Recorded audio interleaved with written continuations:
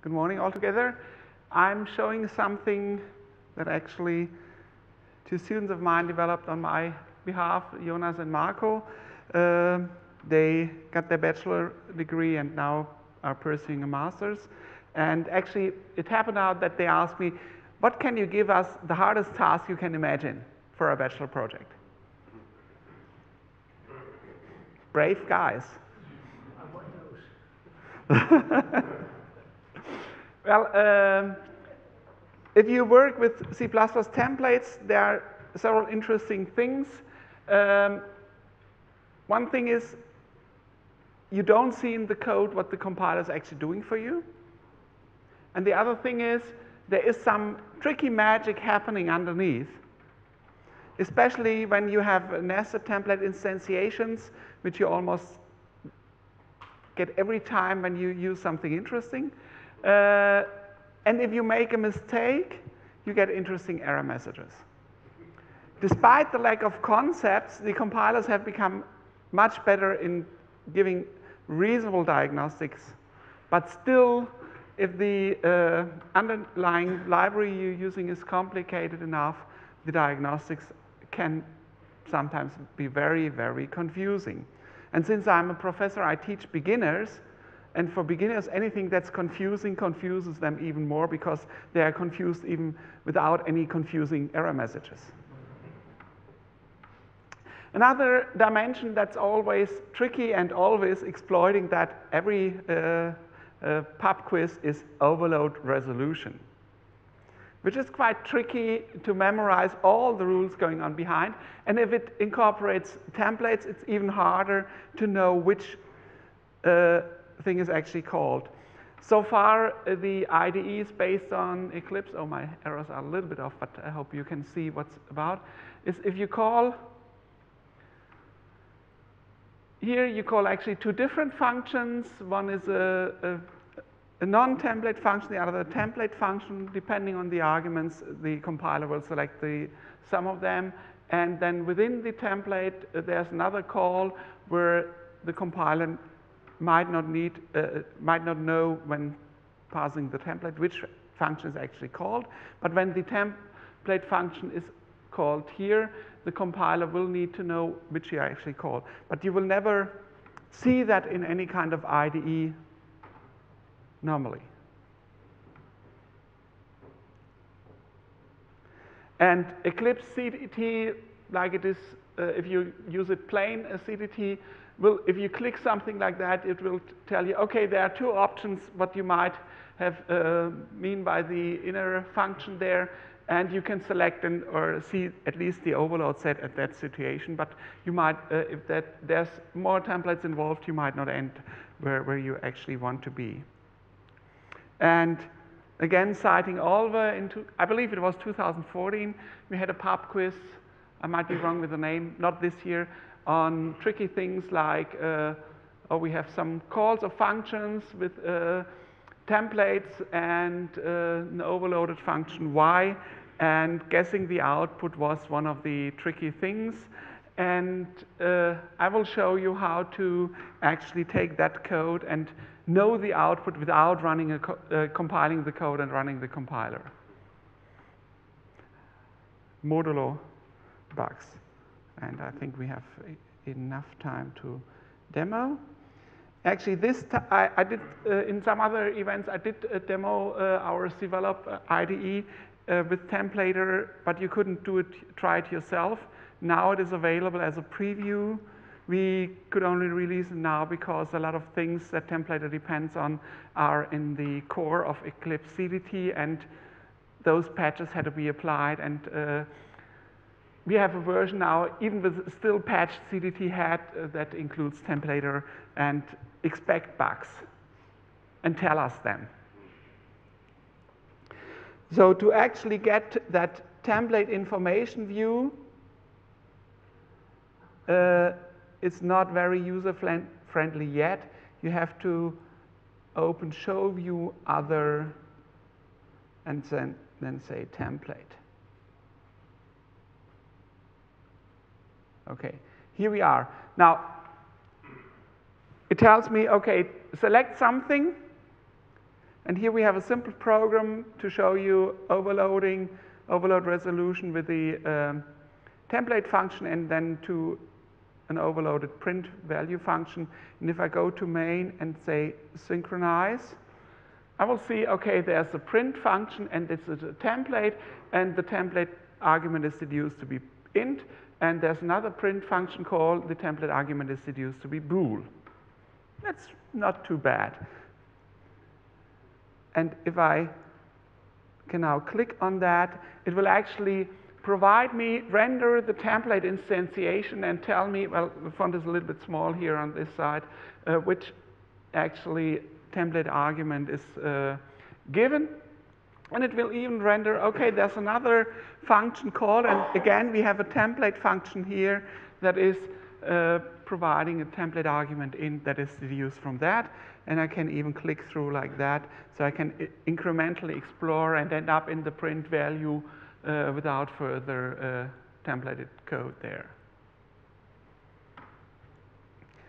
And to make it a little bit more obvious, let's try it for bool again.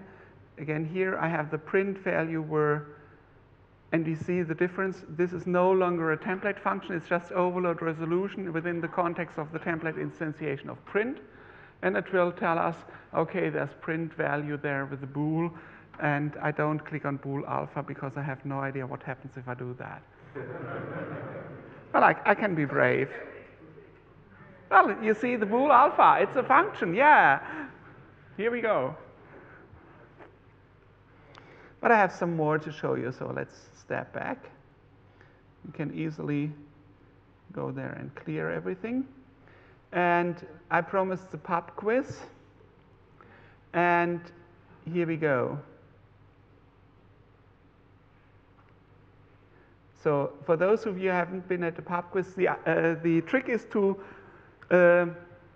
guess what is the output. So we let templater do the guessing for us. We call y is overloaded, and because we have an I as an L value, we get the overload with the L value, so the first digit is 1. Yeah. Second one, we got an R value, so we get the R value reference overload 2. Now the more tricky parts comes, but see in that rendering we actually see what template is instantiated there. The template argument is deduced. It's f with an I, it's an int ref, and we see, okay, we have another y. Oh, it's 1. Yeah. And so on and so on. Problem is I had to make the font that big. The interesting thing, I also see the move things here and the arguments deduced. So I have 1, 2, 1, 1, 2.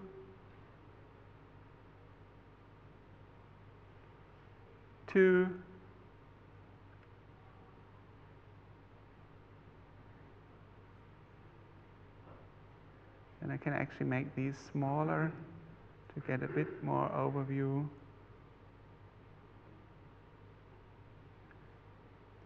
So 1, 2, 1, 1, 2, 2, 1, and the last one will be 2. Correct, Olve? Good. Okay, that was the simpler things with the function templates. Let's see, we have some thing about the, let's go for this one. So we have some standard library classes. We have a stack using a vector, and we have a full specialization of stack for doubles that uses a DAG. And we have a factory that creates us a stack from an initializer list deducing the arguments. And the problem is, that's one of the deficiencies of the underlying infrastructure. It doesn't work with auto yet. Sorry for that. But if we look at our main and synchronize here, we see main, and we see, okay, we have the stack of ints, the stack of bools, and the stack of doubles. And we can actually click there and see, okay, it uses a vector t, and t is actually int. Make it a bit bigger. And we have the functions there. The interesting thing is what happens with stack bool. We have also vector t, but vector t is vector bool. And to check that, I'm brave now. Parsing vector is a little bit longer. And we can actually search for, is it really vector bool? And the easiest thing is look for a member function that's not available in vector for other types. So this is actually vector bool. So even if it's transitive, it can do the overload resolution, not for everything. So don't be over enthusiastic. Boost MPL is no means near to get there, but we're working on that. So any help is appreciated to get the infrastructure underneath improved. Anything else you're interested in? We can even go there from the variables and see, okay, we have standard DAG here as well. And again, the bigger standard library classes take a little bit more. Oh, see, we have a problem here.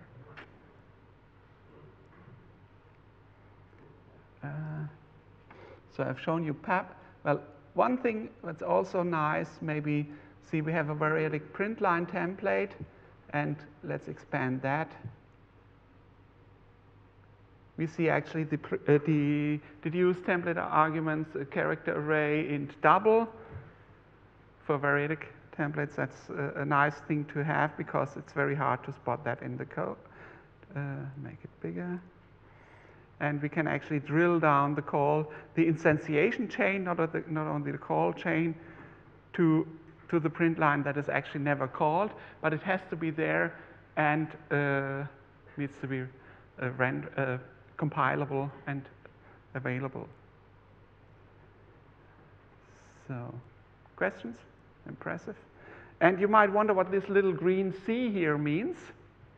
Actually, the OStream parameter is not used in the function, and we have another plugin that's quite new, and that's new in the preview there. It's checking variables and parameters for constness and suggests adding const to them. And if I just quick fix, oh sorry, I need my glasses to figure out where I am. So I can just say add const qualification, and that's a tiny layout problem, but we get the const, and we get the const on the right-hand side, as it should be. What is the wrong space? The space should be on the other side. That you can configure in the formatter settings. So, and you can also set a global setting where you want to place const and have a save action, so all your const in your source files will be put into the right place, right. And if you have any kind of people who want it in the left, well, you just change that option and save everything again, and it's all automatically reformatted. And that's one of the great things. I would like to put the standard text through that. Unfortunately, it's LaTeX, and our CDT parser doesn't parse LaTeX yet. And that's more or less concludes what I wanted to show you. Let's wrap up with 1 minute. That's perfect. We visualize the template instantiation and call chains. It's a tool for beginners to get hold of templates. It shows the code the compiler generates internally. There are other tools who plug into, for example, Clang, and actually trace the template instantiations. You can use them as well. They have a better detailed view of templates, but are not that interactive. And we are working on supporting CNI and things like that, but it's a lot of work. And you can download it now, and you can download it there or there. That's it. There's one question. I think we should have the time. From the schedule, I have 5 minutes more. Yeah. So in the very back, you were first. What if the program doesn't compile correctly? It can't instantiate one of the instances, it can't find match with the template match. Would the template work there? Well, the templater works as good as the parser of CDT works and is able to actually see the code. And it might not see everything a compiler sees, so it might actually work with a non-compilable source, but it all depends on the concrete examples if it might do something useful or not. And we've seen the error messages. If it's beyond its abilities, it just has to give up sometime. We work on reducing that giving up thing, but it's a lot of work. If it would be easy, you would have that for 20 years now.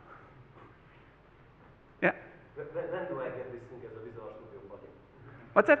When do I get this thing as a Visual Studio plugin? As a Visual Studio plugin, never from us. Well, you might ask them to write, to hack Clang to get the complete tracing and then visualize that in Visual Studio. Why not in Visual Studio? Because Eclipse CDT is an infrastructure we work on for more than 10 years now, and it has its own C++ parser, which makes it independent of a specific compiler, but also it means we have to maintain and evolve that parser through all the C++ new syntax, and that's a lot of work.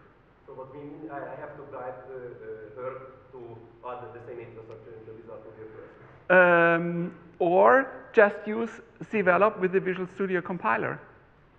That's possible. Oh. Yes, thank you.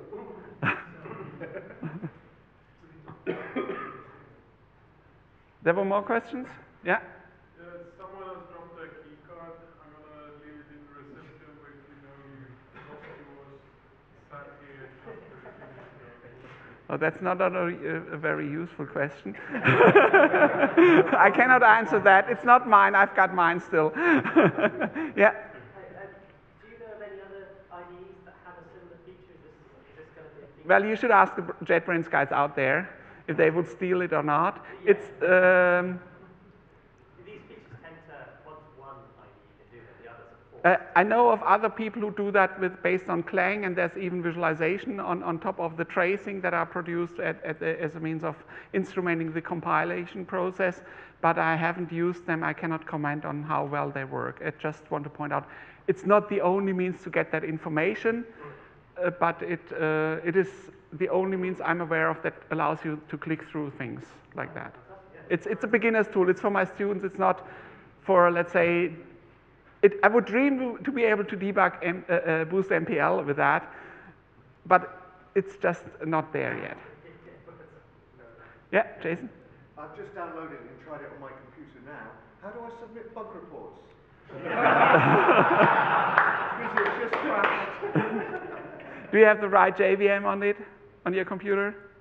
No interactive debugging, no. Just send me an email, and there should be a info@cdevelop.com email if you don't want to, but you can hit me personally. Why do you want a green ticket and put it in the box at the back? I'm not sure if those will be distributed to the speakers. I think we need to wrap up to make the, yeah. Thank you very much, Peter. Thank you.